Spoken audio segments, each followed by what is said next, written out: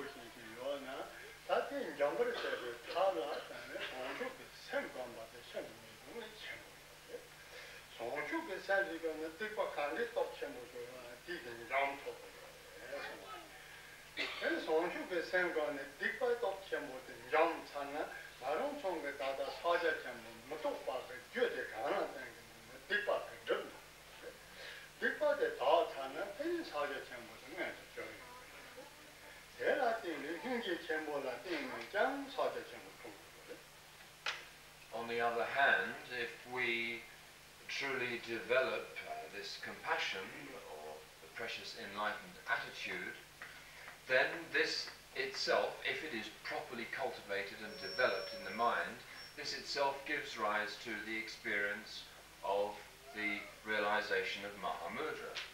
Why should this be the case? Shantideva described how the development of the enlightened attitude is the most powerful means for destroying the effects of evil actions. Even the most vicious of evil actions, the effects of these can be destroyed by truly cultivating an enlightened attitude. That in itself, this purification, gives rise to the opportunity for the realization of Mahamudra. Why is this? The point is that which stops us or prevents us from perceiving this true nature of mind, this Mahamudra realization, are the obscurations which are created by negative and evil action. So if these evil actions and their effects, if these evil actions and their effects are removed, then the way is clear for Mahamudra realization.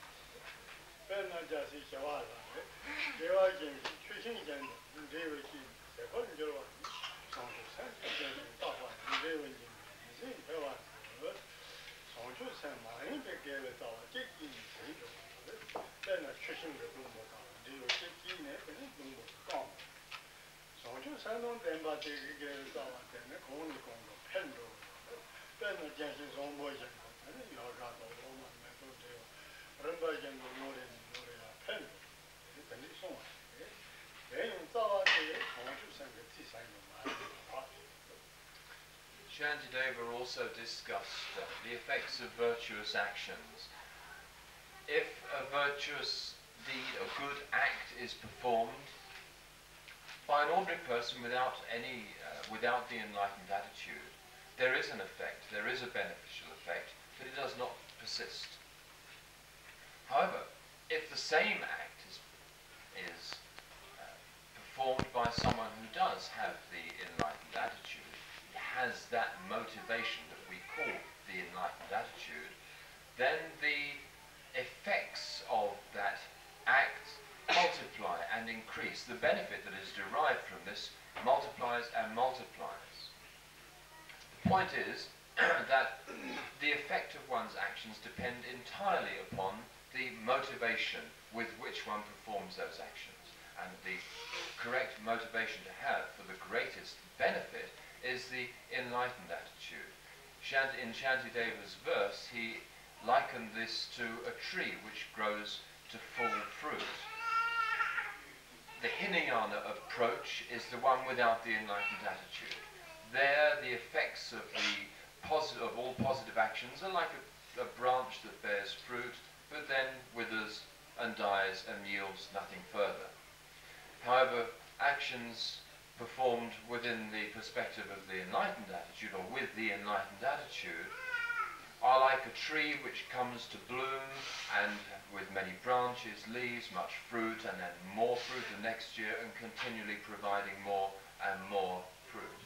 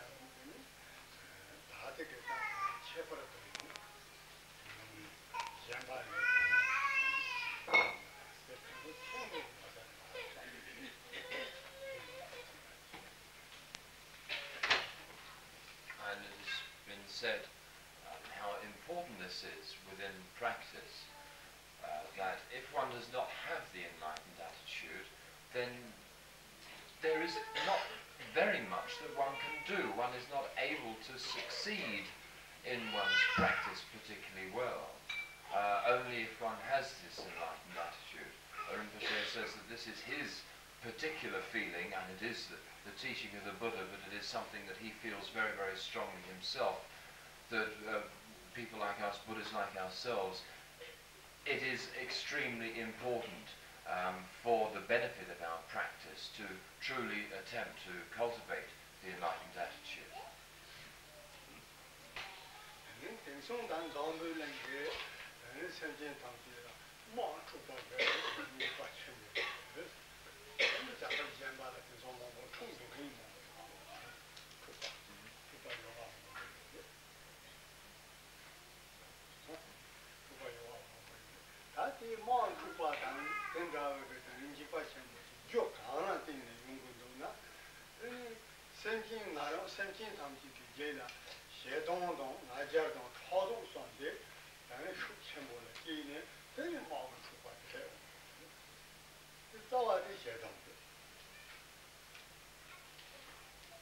There are in this world many problems, particularly the fear of wars and conflicts between countries. There are many areas of the world where these sort of conflicts are actually in process of happening.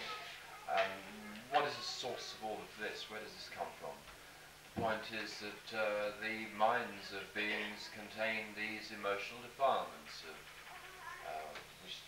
anger, pride, and jealousy. It is these that give rise to these conflicts, particularly the emotion of anger.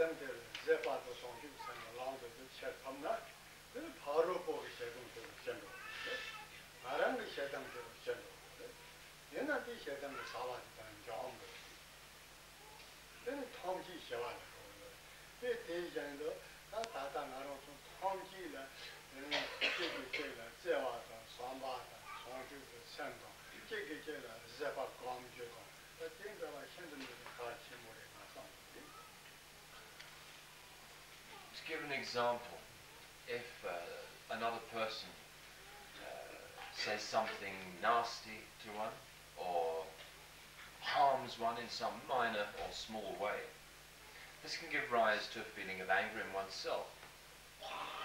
What one should do is to be patient, tolerate the situation, to blend one's enlightened attitude with this situation.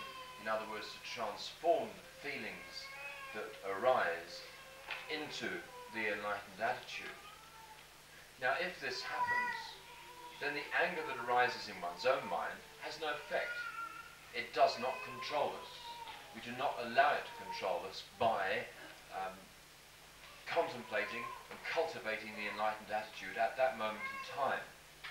The effect of this, of course, is that one's own anger towards the other person subsides and no harm is done, and the other person's anger against oneself tends to subside as well, and even less harm is done.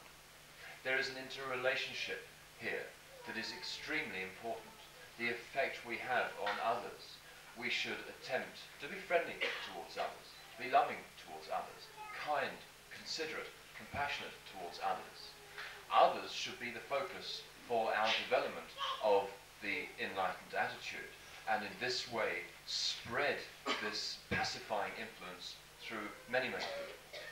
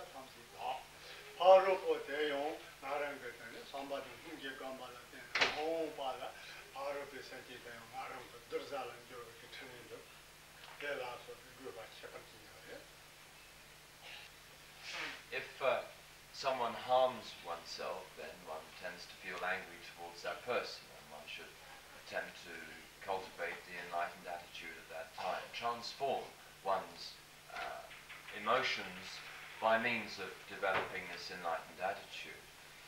If one is able to pacify that situation, then oneself does no harm and the other person himself or herself creates no harm. If we consider the other person, we will realize that that other person will, if they continue to harm others as that person might be harming oneself, then that is going to yield very negative results for that person. They will have to endure cyclic existence further. They are acting in error.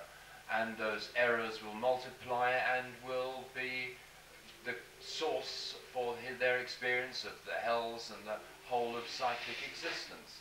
So one should feel compassionate towards the other person for this sort of reason.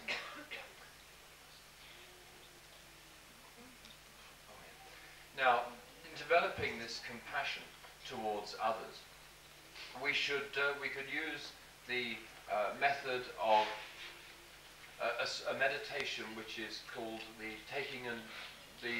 giving and receiving contemplation. The point here is that one is wanting to give out from oneself all virtue, good, and so on, and share this with others, and to take onto oneself the sufferings and the emotional defilements of others. In this actual contemplation, we imagine as we breathe out, quite light travelling with the breath, and that reaching all beings, taking with it all virtue, benefit, and so on from oneself, and purifying those beings. On the other hand, when we breathe in, we should imagine dark, black light streaming into oneself, and then one is taking from all beings onto and into oneself all their emotional defilements. Not just anger, of course. There are others as well. Anger, jealousy, pride, arrogance, and so forth. All of them we should consider, and illnesses as well, we should consider that we bring onto ourselves, and thereby transmute these things within oneself using the enlightened attitude. In this process, we purify. We do not take actually evil onto ourselves at all, but purify the evil which is in ourselves by means of this development of the attitude of wishing to take it upon ourselves.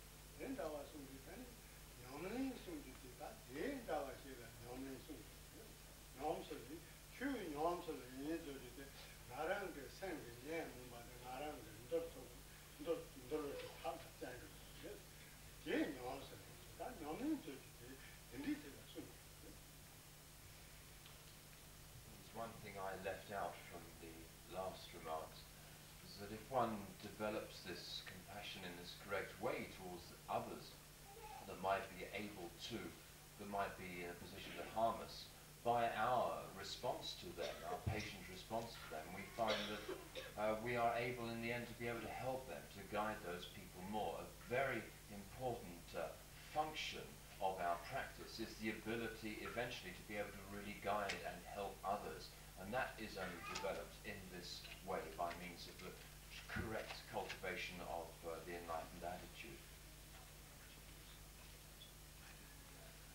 The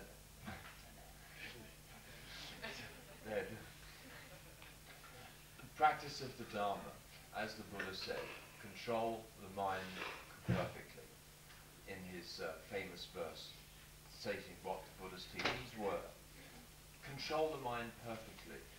Our practice, Dharma practice, the point of it is to tame and to control and to train the mind by means of the various things that we do that control and overcome the effects of the emotional defilements, to tame these things, to control them.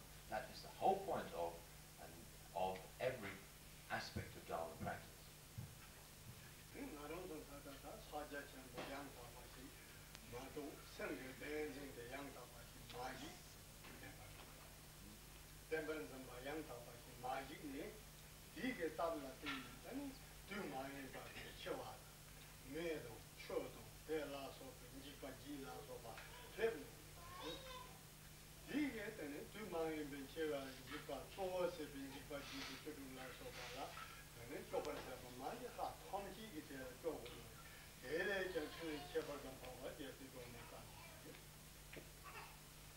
Again, I left something out last time.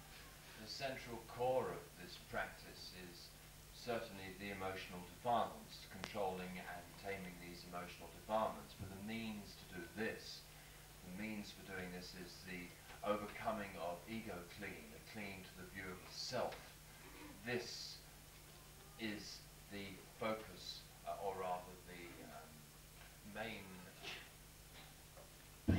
within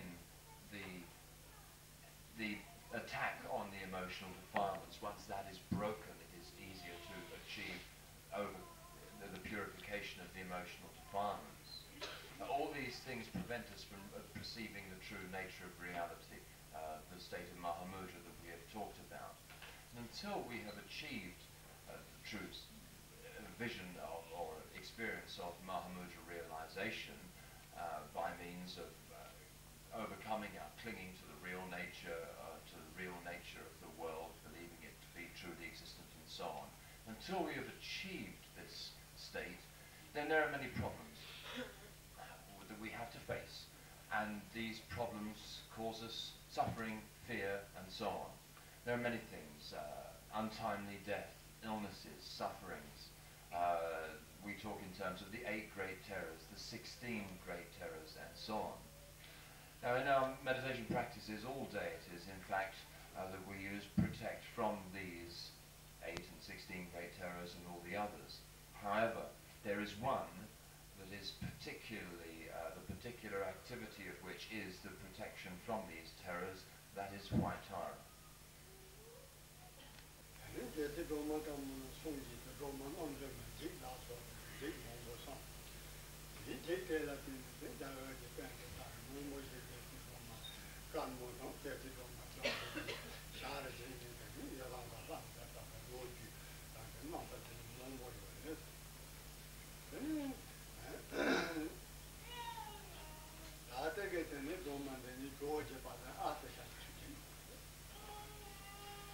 The teachings of White Tara originate in the Tara Yogini Tantra taught by the Buddha. Then, following on the basis of this, there are many great panditas and experts that wrote commentaries and meditation practices concerned with the Taras, not just White Tara, Green Tara, and others. And, however, this gives rise to many different lineages of White Tara. This particular one today with which we're concerned stems from Atisha.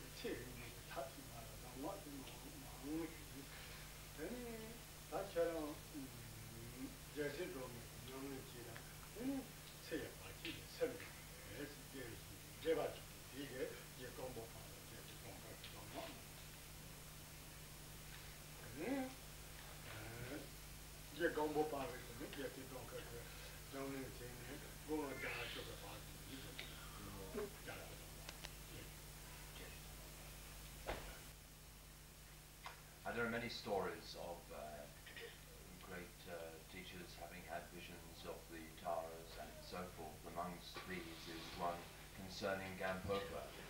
Gampopa, at the age of 42, was in retreat up in the mountains and had a vision of a Darkina that told him that within 3 years he would be dead.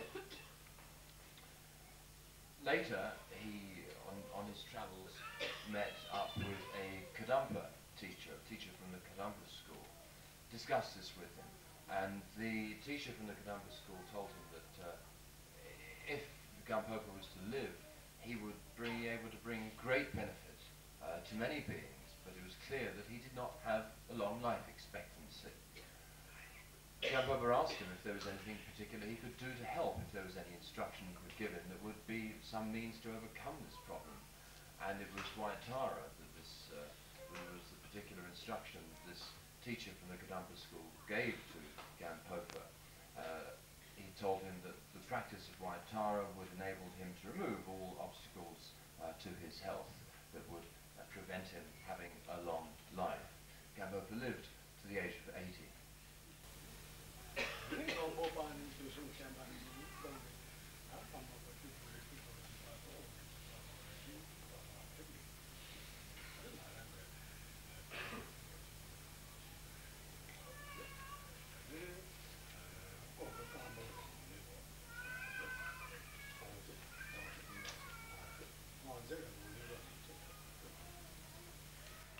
So this tradition of Waitara meditation was passed down from Gampopa through the line of the Karmapas, Dusjampa and so forth, down to the last Karmapa, the 16th, Longchen Rupa Dorje.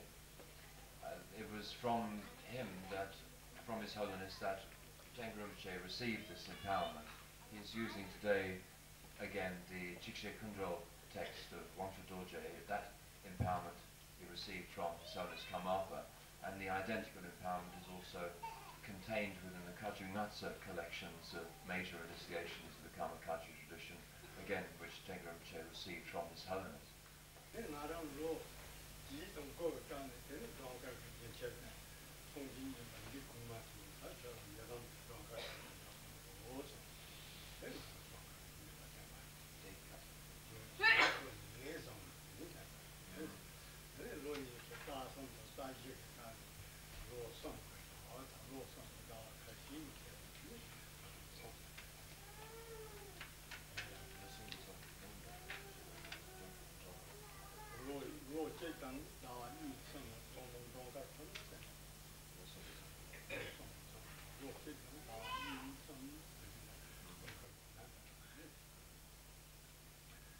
When Rinpoche was about 8 or 9 years old, the previous Somjin Yempa Rinpoche told him that Waitara was his Yidam, and he started the practice of Waitara at that age, started immediately.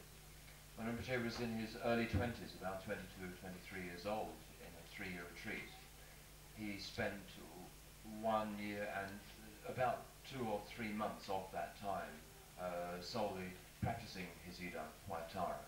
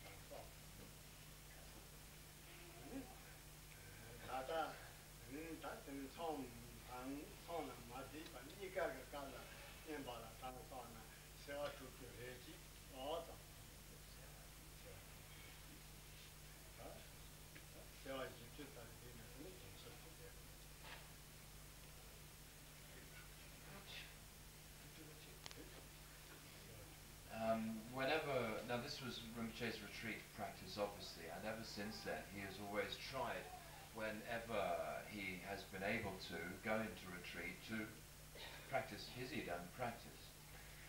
Whenever he has time, he does this. Sometimes it's for a period of 9 months, or a few months, or perhaps even only a few days. But at every opportunity, when the time is available, he spends his time in retreat. When he is in retreat in this way, of course, he is counting the mantras, doing his Waitara practice in the proper way, doing the Nyendra, or Seva Sadhana, it is in Sanskrit.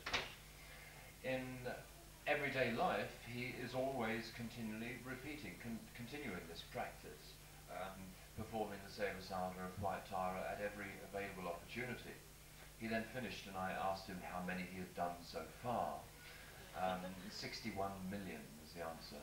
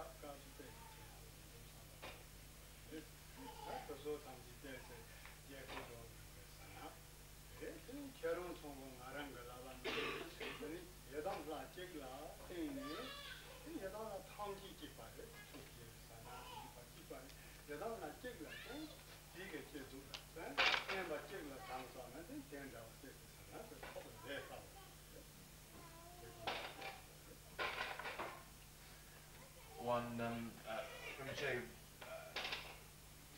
uses White Tara meditation at all times, as has been said. Whenever he has the opportunity to, he is making prayers to White Tara for the benefit of others, and whenever he has any such activity he wants to perform, he does this within the basis of White Tara meditation. People come to him with problems sometimes that he cannot immediately respond to, and he has to think about it for a couple of days and do some kind of divination in order to try and help people. It is always White Tara meditation within which he does these things, prayers to White Tara for guidance and for aiding people in their sufferings and in their problems. He hopes that by means of his practice of his Yidam, that he is able to help beings in some way. He is constantly making prayers for the benefit of others and always directed towards White Tara. This approach to practice is very important. What one should do is take one Yidam and do that one Yidam practice thoroughly and properly. One should do the Seva Sadhana for that deity at all times. Do the generation process meditations, the perfection process meditations, and concentrate on one Yidam. That is the best approach to take, never finishing it. If one takes this approach of taking one Yidam and doing it thoroughly, then it is really quite easy to develop the true inspiration of that deity. It can be quite simple and very effective.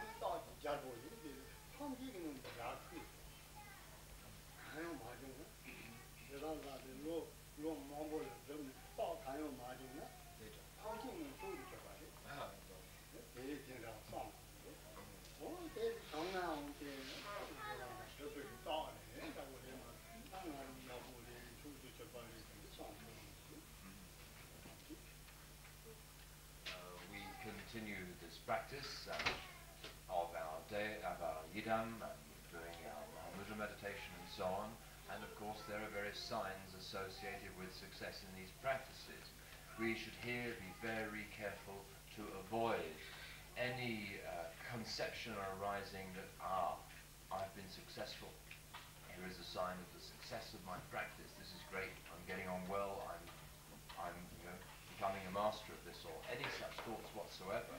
one should have the same attitude towards whether one's practice shows signs of effect, any effect, or shows no signs at all.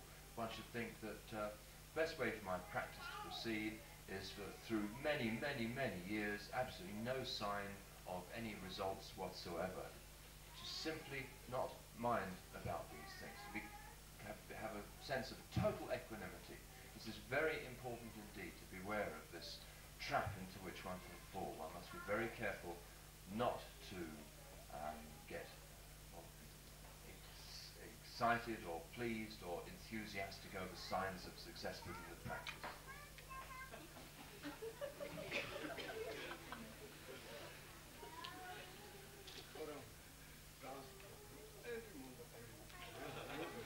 He said, Rinpoche said to me just now, I was watching you dancing last night, the things you were doing with your hands, what were you doing practicing your colour chakra mudras?